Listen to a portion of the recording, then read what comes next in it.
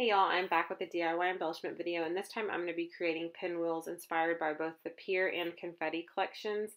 And I started with some squares that are cut at different sizes. I chose like 2 by 2, I think 3 by 3, and then a few sizes in between. And you can really do them at any size you want, depending on what your project is. You can make them huge if you're doing them for party decor, but I mostly just use these, or will be using these for scrapbooking. Or for cards. So I think the smaller ones do work better. I'm starting by grabbing one of my squares, and I just simply drew an X with a pencil, and I'm cutting it about 3/4 of the way to the center at each corner. And I'll do this a few times at this speed so you guys will be able to see what I'm doing. I'm going to add some adhesive in the middle and then simply fold one of the corners in, and then I'm going to skip that next corner and then go to the next one. So basically every other little corner I'm just folding right into the center. So I did that more of an origami style where it's just folded down completely and it's flat, and I actually like those. Those aren't traditional pinwheels, but I like the way that those turned out because I think that they work good for scrapbooking pages or for cards, especially if you're going to be mailing them. I'll do this one the exact same way, and then I'll show you some more traditional styles, and then I'll show you some where I stepped them up a notch where I added some layers. And those are actually the last ones I do are my favorite, and that's normally how it works. So I did the same exact thing, just added some adhesive in the middle and then folded every other little corner up or every other little notch up. And I'm just rubbing off the excess adhesive. I'm going to do this a few more times. Actually, you guys are going to see this entire process, but some of it will be sped up a little bit faster. This time, so if you noticed, I only used the pencil for the first one because I was like, I can just eyeball this. And I did that on every single other one, and it was totally fine. So you do not have to use a pencil or a ruler unless you want to be super precise. So this one's a little bit more traditional, but one thing you have to keep in mind about keeping them not folding those folds flat is that it's a little bit harder to glue down, and the glue doesn't really stay as good. So using like a brad or something, and I'll show you that process, but using the brad will really help all those pieces stay put in the middle. I'll do this one the same exact way, and like I said, I'm cutting each corner about 3/4 of the way. I'm going to add some adhesive in the middle. You can use any adhesive that you really want. And then I'm just going to fold without completely flattening those. I'm going to fold them up into the center and then add some hot glue to keep it put in so that it'll stay put in the center. And then I'm sure I burn myself here in a second. I'm pretty sure I do. And they're not decorated, so these are very simple right now, but I'm going to decorate them here in a second. I'm just setting them aside right now. I think that's where I burned myself, actually. So you have to be really careful with that. So like I said, the flat ones are much easier to do because you don't, they're folded so they stay. With these, they're folded to where they have the point just touches in the center. And so that's basically all the weight is on those folds, if that makes sense. So the point has to like stay put. And so these I'm doing very traditional too, but I'm trying to make them stay put. And so here I've realized, okay, I need to, if I'm going to do these traditional to where the point is just touching in the center and they're not actually flat, I'm going to go ahead and add an enamel dot so that it'll hold those down. And you'll see the difference that it makes when you add the centers of these. And I'm going to add centers to all of them. And then I'm going to go back and decorate some of them even further. So I've sped up the process quite a bit here so you guys can see, so you don't get bored with just seeing me do the same thing over and over again. But I'm just kind of showing you some of them, and then I'm going to decorate these first few, and then I'm going to continue with the rest of my pattern papers, and I'm going to sew some of them. I'm going to layer up some of them.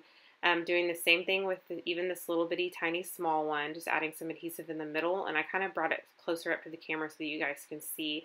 And I actually didn't obviously think of this on my own. Several people have done tutorials on these, and I didn't really know how to do them, but I wanted to kind of do my own take on them. And so I looked up, I cannot think, it's like easy pinwheel tutorial or something like that.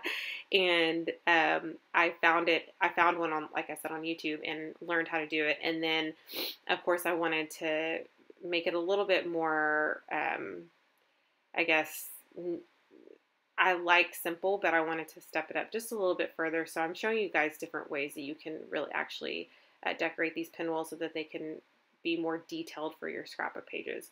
There's where I'm punching a little or pricking a hole in the center and then putting a brad. And those brads I've had for a long time, probably since we got them, maybe possibly in a hip kit a long time ago. I just never knew what to do with brads, and now that I've started to make these, I really find that the brads work perfect because they hold the centers much better than enamel dots. So I do add brads to, I think, like maybe 2 or 3, and then I go back, and then with the last few I just flatten them out completely, and I sew on them, which holds nicely, and then I add some different types of centers and embellishments and things on top. So you guys will see those as we go.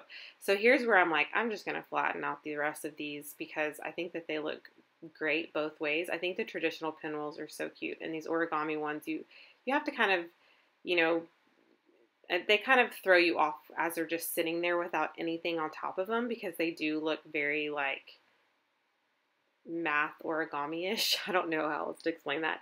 But once you add the embellishments on top, it really makes a huge difference. So I'm going to fold these all up and then flatten them out completely. And then I'm going to add some embellishments right on top. So we'll get to that here in a second. And you'll see that I cut those down because I realized I didn't have as many small ones as I wanted. And so keep in mind that using double-sided paper is important for this project if you want, obviously, to see, I sewed on those, by the way, if you want to see both, or because you'll be seeing both sides of the pattern paper, or both sides of the paper. So I'm just going to add some embellishments right on top. I found some gold glitter stickers, and those are from the Wonder Collection, and then just a little punched butterfly from my video the other day. I had some left over, and then I add these snap phrase stickers right on top, and that one's just a little bit different. I'm going to add, do I add that? I don't think I add that paper clip, but I do add 2 paper clips on a couple of other ones. So here's where I'm going to continue with this process. I did slow this down a little bit so you guys could see this.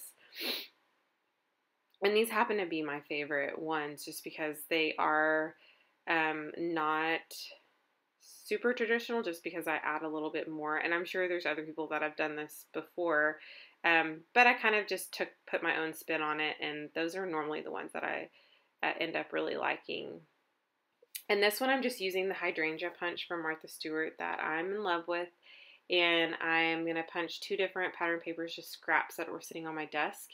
I'm going to add those together, and then I'm going to add an enamel dot right on top, and then, or actually a sequin right on top, and then I'm going to put that in the center, and that's my absolute favorite one out of this whole bunch. And then I'm going to punch just my own little circle for the center of this one, add that right in the middle, and then add a phrase sticker right on top, and then a paper clip right on top of that. And I think I pretty much finished with that, and I'm going to show you guys some close-ups here at the end. But if you guys have any questions, I know this is super simple, but super fun, and you can make a bunch at one time. And these are those embellishments, like the standouts from crepe paper, that really can get expensive. So if you buy them, that's awesome. I buy them too, but if you run out, then you don't have to worry about hoarding them. So have a great rest of the week. I hope your Monday was good. I think I'm going to post this Tuesday morning, but I hope your guys' Monday was good, and have a great rest of the week.